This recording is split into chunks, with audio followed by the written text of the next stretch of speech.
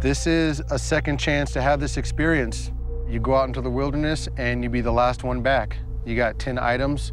You have to stave off hunger, defend yourself from nature, try and overcome the elements, and the one who does that the longest is the one who's gonna win the money. First off, I selected a sleeping bag rated to -40, got an 850 down fill. I plan on being very comfortable and warm inside of here. I'm also taking 80 meters of paracord because you can do many things between setting traps, setting up your shelter, and stringing up your food to keep away from the bears that are going to be in the area. My third item is 3.5 pounds of 20 gauge trapping wire because we should have ample opportunity to trap a number of animals that will be in this area. For my fourth item, I'm taking a reverse draw saw. It's got a 14-inch blade. I prefer this over the bow saw, which you cut going forward. This one cuts on the draw, and I can also use it with both hands. For my fifth item, I'm again taking my BK7 knife. This is the same knife that I took to Patagonia. It's got a 7-inch blade and a 1029 steel.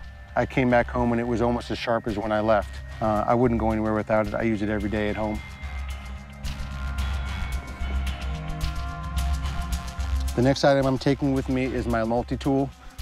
I mean, there's so many things I can do with something like this, from assisting me in setting my traps, crafting of small traps, kind of a utilitarian device, and I can do a whole lot of things with this. The next thing I'm taking with me is my 2-quart pot.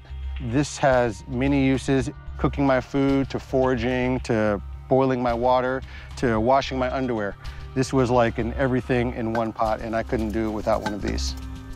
I'm also taking 300 yards of monofilament fishing line, along with an assortment of hooks, a number of hooks that have iridescent coloring on them. Since we're not afforded lures, then sometimes the fish will be attracted to the coloring or just, what catches their eye in the water.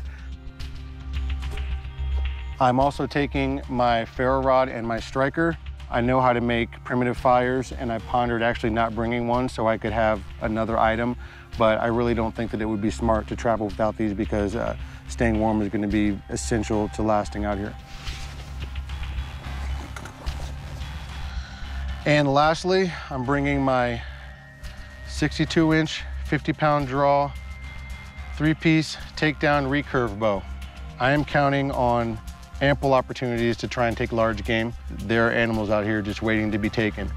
And so I, along with my bow, are going to try and make that happen.